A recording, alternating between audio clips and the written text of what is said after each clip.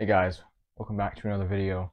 My name is Jimmy Neufeld, and God has put a message on my heart today to tell you guys and to make a video about it. But before I get into that, I just want to make something very clear that I'm not claiming to be a teacher of any sort or claiming to be a prophet, claiming to be a pastor. I'm not. I'm a 16-year-old guy that's still in high school that is learning how to follow the Lord Jesus Christ, and that is wanting to follow the Lord, and that is wanting to give my life up for Him.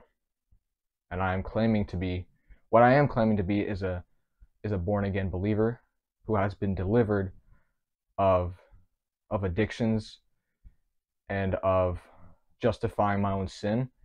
And that's exactly what I'm going to be talking about today, hoping that you guys will hear me and hear my heart as I want the best for everyone, want the best even for those who do not believe in the Lord Jesus Christ.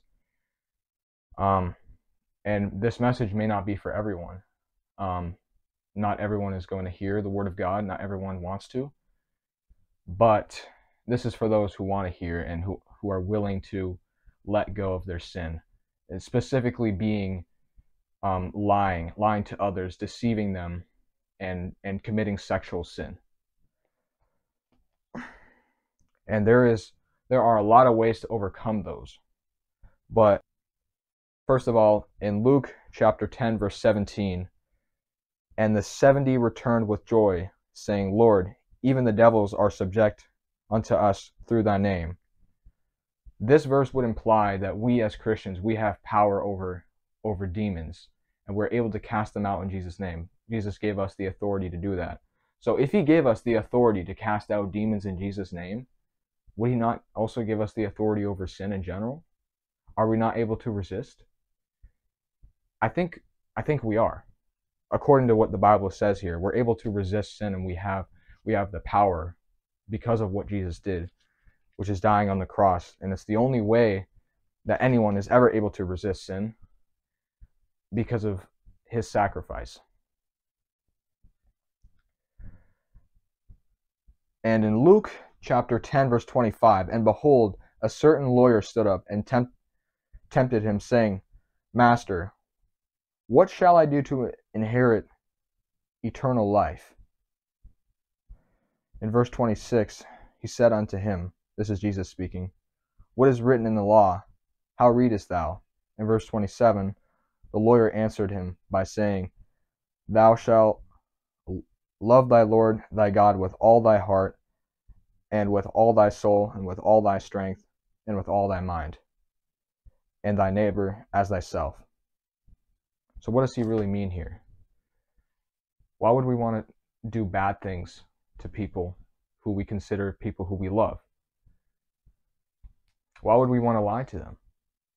If not for our own gain and for our own better, for our own feeling.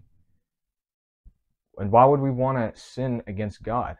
By lying to him and by disobeying what he says in our word, by deliberately committing sexual sin, whether that would be pornography or sex before marriage, masturbating in general. I have gone through that, and I know that I am free 100% now, based on the fruits that have come after repenting, and based on the fact that I have no desire, absolutely no desire, to go back to watching pornography and masturbation. I am not condemning anyone that is currently struggling with that. I'm simply saying that you have to overcome it, and that should be of an encouragement. If you truly want to be a Christian who serves God with all their heart, their mind, their soul, you're going to want to let go of these things. You should want to. Otherwise, you're just living for the devil still.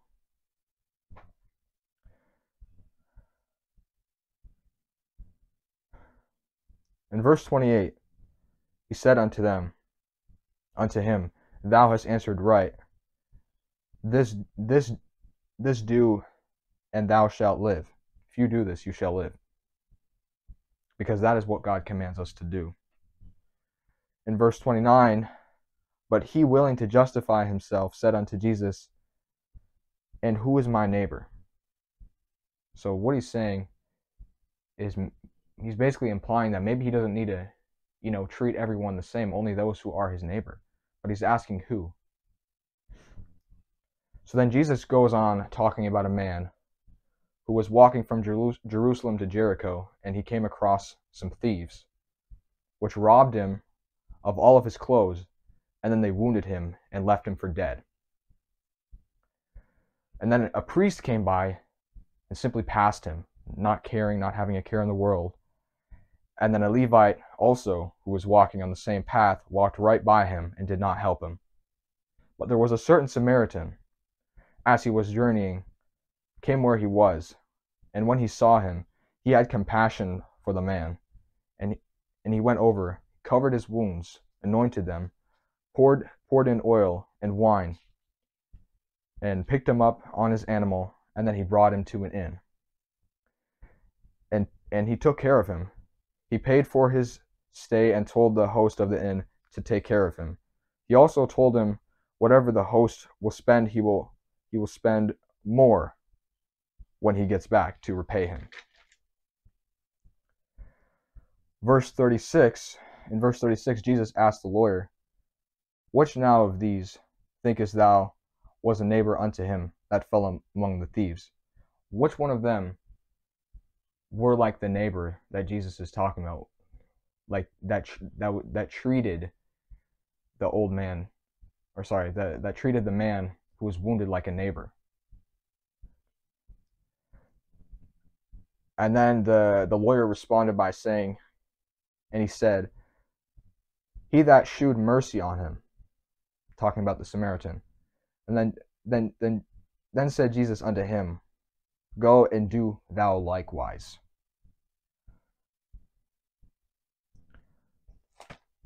That is one way to overcome sin, to overcome lying to others, to overcome any sin in general. But I'm mainly focusing on lying and sexual sin, sexual immorality.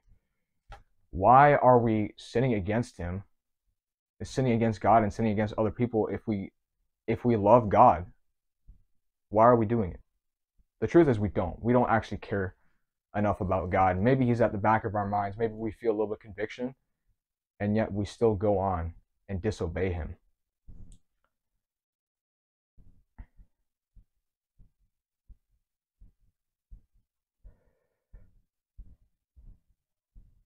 And another way is also to pray.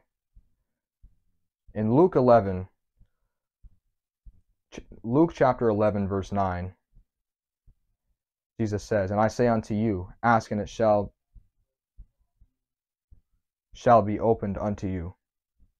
In verse 10 he says, "For everyone that asketh receiveth, and he that seeketh findeth, and to him that knocketh it shall be opened."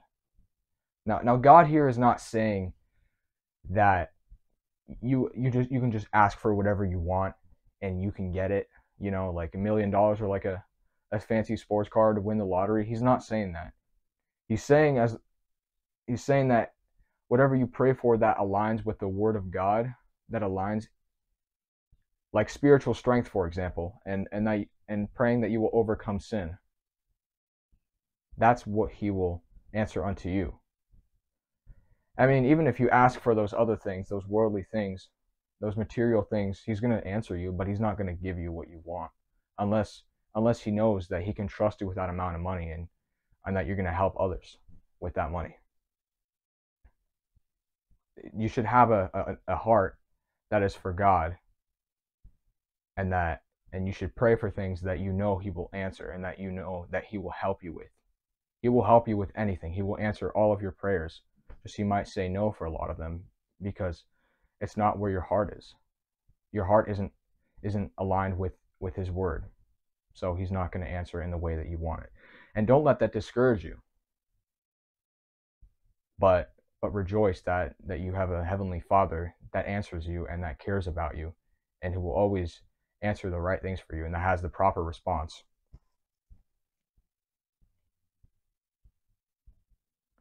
In verse 11, he says, "If a son shall ask bread of any of you that is a father, will he give him a stone? Or if he asks for a fish, will he for a fish give him a serpent? So what is Jesus saying? Well, he's basically saying that if you ask your Father for something, he's going to give you what you need. He's not going to give you something other than what you need. Like if you need food. To add on to that, Jesus says in verse 12, or if he shall ask for an egg, will he offer him a scorpion? And in verse 12, he explains this whole passage. If ye then, being evil, know how much more shall your heavenly Father give the Holy Spirit to them that ask him. So he's asking, if we in our flesh, as humans, if we're naturally evil, and we still get what we need from our earthly fathers, how much better, how much more is our Father in heaven gonna let us receive and for what we need? So that's where you should rebuke those doubts that you can't overcome sin. Because if you're praying to be delivered and yet you still give in, there is no faith. Because you're still disobeying God. If you're asking to be free and yet you don't resist it, then there is no faith, I would argue. Make a pros and cons list. I guarantee you there will be more cons in whatever sin you're struggling with in doing it. More cons than pros. And then you'll realize that how wicked and how disgusting you are when you do it. How disgusting you feel. And you'll be convicted by the Holy Spirit to stop. And I pray that all of you will be free from the things that I've gone through, pornography, masturbation, just looking at disgusting images online. I pray that all of you will be free from that. From verse 17 through 26, Jesus brings up his authority by casting out demons, and the chief priests accuse him of casting out demons in Satan's name. Yet Jesus knew this, and he told them that every kingdom that is divided against himself will fall. So how are you going to overcome sin, trying to live for God, when instead you are willingly sinning against him? The only way you are going to overcome any sin is by resisting every temptation while praying and doing the right thing all the time for God at all times. You must rid yourself of your desires and pray for yours to align with God's. This is very clearly explained by Jesus Christ himself in Luke chapter 9 verse 23. He tells his disciples these exact words. If any man will come after me, let him deny himself and take up his cross daily and follow me. Then in verse 24, he goes on even further and tells his disciples this. For whosoever will save his life shall lose it, but whosoever will lose his life for my sake, the same shall save it. I'm going to have to read the next couple of verses from Luke 9, 25 through 27. For what is a man advantage if he gain the whole world and lose himself and be cast away? Just ask yourself that. What have you advantaged by going against God, by following the desires of this world, of the nature, of just following the sin nature that you have? What have you gained? You've gained nothing but guilt, and you've destroyed your relationship with God. And then in verse 26, for whosoever shall be ashamed of me and of my words, of him shall the Son of Man be ashamed. For the Son of Man shall be ashamed when he shall come in his own glory. But I tell you a truth, that there be some standing there, which shall not taste of death till they see the kingdom of God. Why are you engaging with deathly things that you know are deadly according to the word of God. You have to overcome it.